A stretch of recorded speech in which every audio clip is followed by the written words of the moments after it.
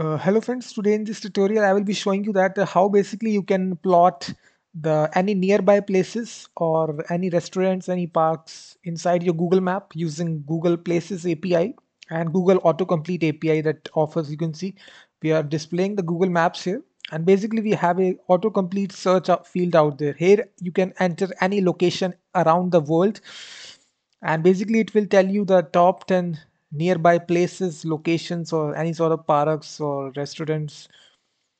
You will see Google Places API provides these places types. You can provide here park, here you can provide here, let's suppose, schools. So if I just provide school here, then I would write any location here. Let's suppose if I write any location, let's suppose if I write Auckland here,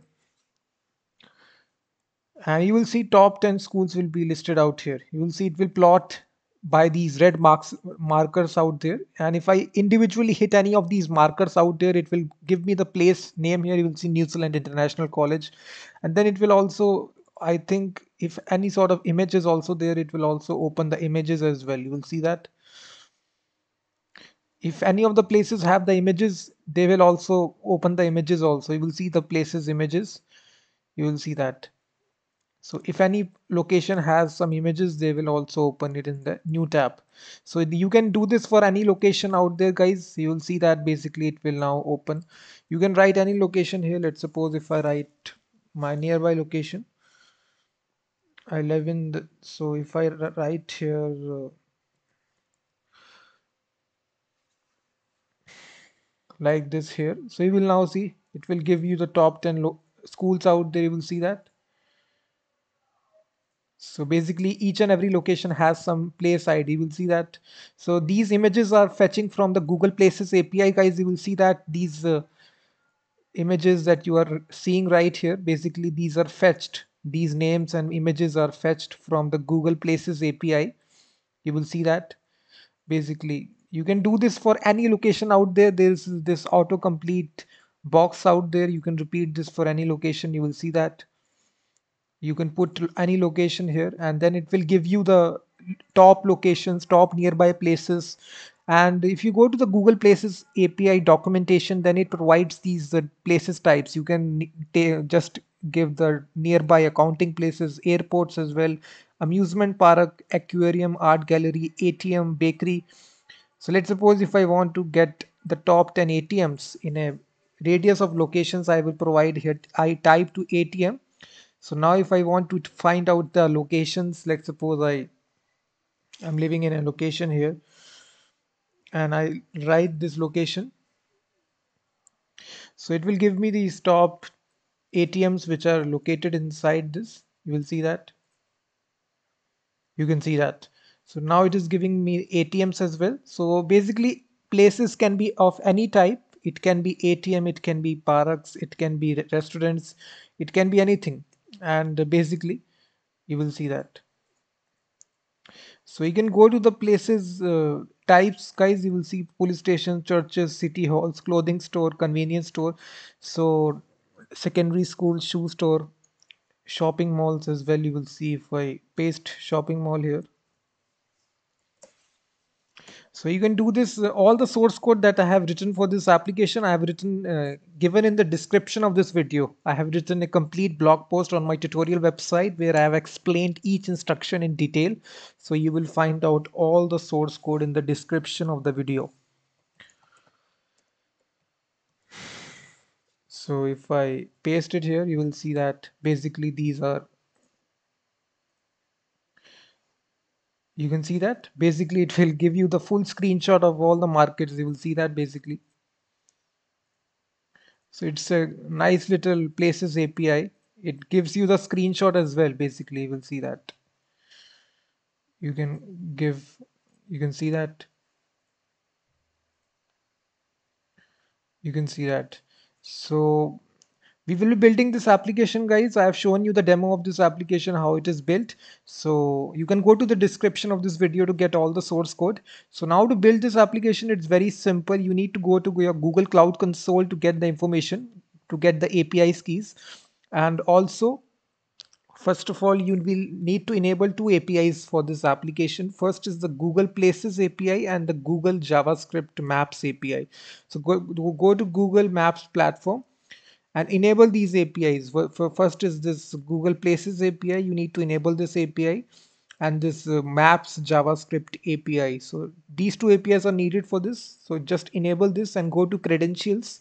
And here you need to just copy paste your own API key. So simply click on create credentials and select API key here and select and paste it here. So that's all. So I have given this source code in the description of this video. So basically I will now write this source code step by step so that you will understand each instruction that I have written right now. So first of all, you need to enable this HTTP maps google apis.com maps API JS, and here you need to paste your API key, and then we are loading the libraries which is places API. So that's all.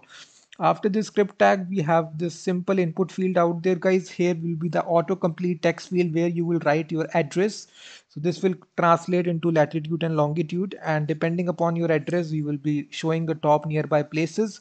And then we have the simple map location where we will be displaying the map. So right here, we will be writing the custom JavaScript code for our application.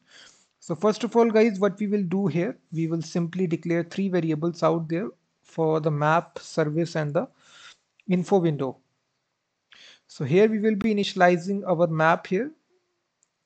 So I can even just initialize this, just write this function, initialize. So basically, guys, this function will be executed whenever, yeah.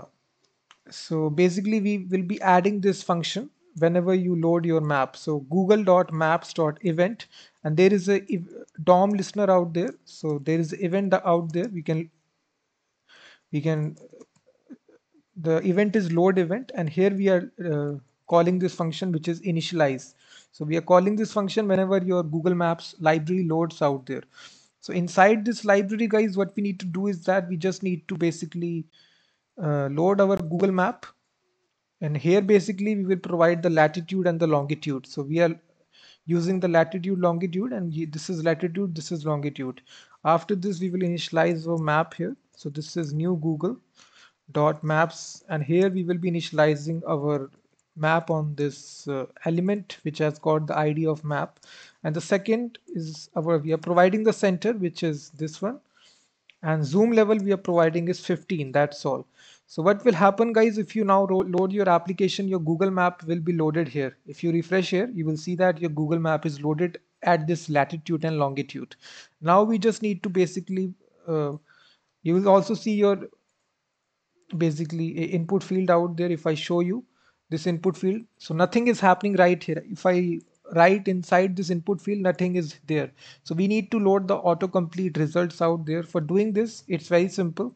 We will get the reference to this input field right here by the ID that we have given. You will see search text field, we have given the ID, and after this we simply need to get the autocomplete results. So for this we will be initializing the library which is new Google Maps places, and basically there is a feature called as autocomplete out there. So we will be initializing binding this autocomplete, and we will pass the reference which is input. That's all. And now we just simply need to say autocomplete bind to, there is this method out there, and we will bind to this bounds here which is the map. That's all. And now if you write these two lines of code, guys, if you now refresh your application, so what will happen here, if you type any sort of location here, you will see that these autocomplete results will there come here. You will see as you write your location out there, it will show you. Now we need to place the red markers out there, guys. Depending upon the location that you have written, we need to show that nearby places out there. For that, we will be making again request to Google Places API for this. So here we will be basically declare a marker here. So we will place the marker using google.maps.marker. And inside this, we will pass the map reference. That's it. So we need to place markers on these locations. So here, in order to basically, we will place markers whenever you click on the map. So we will be binding this event add listener to the map here. So whenever we will say autocomplete event is there, and whenever the place is changed. So basically this is the event, guys. Whenever your place is changed, whenever you write a location inside your autocomplete, this event automatically fires. So whenever your place is changed, so this callback function will execute here. And inside this, what we need to say is that we need to get the place. So now we can get the place using this function, which is autocomplete dot get place. So this will get the actual place which the user has written. And after this, we can console log it just to get information about it. And also we will be showing the photographs as well. So now to show the photographs, we will get place.photos 0. It will have multiple photographs, but we will be only be showing the first one. So we will get the URL of that photograph. So what will happen, guys, if you now refresh your application, and now if I inspect element, if I go to console, if I write a location here, let's suppose this location, you will see basically these address is returned out there. These properties returned here, which is address components, formatted address, geometry, HTML attributes. And this is the basically the pick of the address that I have written here. You will see all this information is returned to us using the Google Places API. Now we just need to place the markers on the screen. It's very simple. We will have a simply if condition here. We will have place.geometry. If this property exists, place.geometry dot viewport. So in that case, we just need to say map.fitBounds. So basically this we will be placing the markers. So this will be place geometry viewport. That's all. And in the else block, we will set the center of the map. If this doesn't exist, in that case, place.geometry location. And then we will set the zoom level of the map to 17. You can also change the zoom level by using this method set zoom. That's all. And now we simply need to change the visibility of the marker by, first of all, we will set the position of the marker to place.geometry.location. This will set the marker, and now we need to change the visibility of the marker to true. So set visible to true. That's all. So now it will also show the marker to you. So now if you place the location here, pass the location, now you will see that one marker is shown to you, only one marker. So now we need to show the top 10 nearby places. For that, it's very simple. After that, you do this. After you change this visibility to true, we will make a request to this location API, sorry, Google Places API. This request will contain basically three options. First is the location, which we got from this previous step. Now in the second step, we will put the radius. So radius you can customize. I will provide 500 meters. In 500 meters of the location that I have written, I need to get the top 10 restaurants or parks or ATMs. You will provide here ATM here, let's suppose. And then basically we will execute this new Google Maps places dot, and basically this contains a service out there, guys, which is called as places services.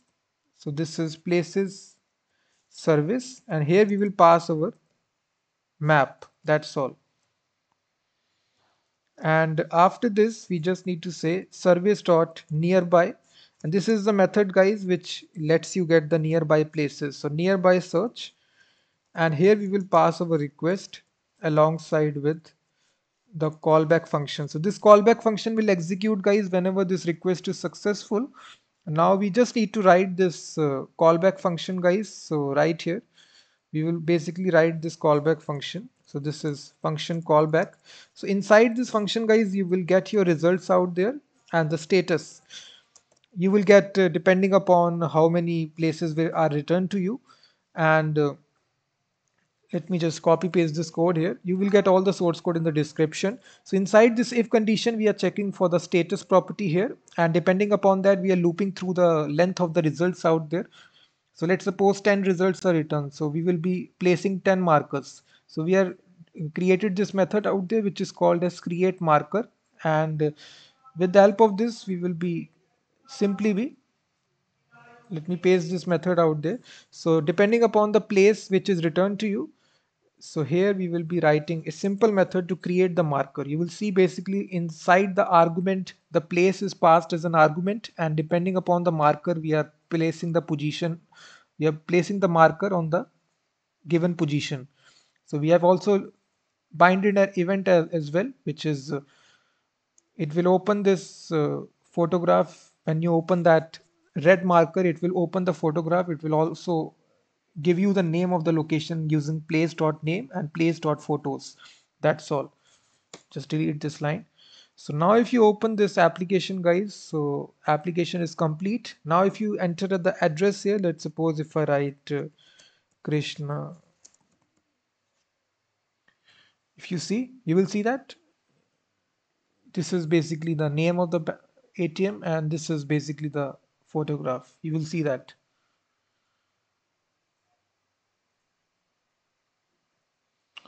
So in this way, guys, you can build out this awesome little nearby places application using Google Places API and Google Maps JavaScript API in pure JavaScript in the browser. I have shown you the demo. All the source code is given in the description of this video. Please hit that like button, subscribe the channel, and I will be seeing you in the next video.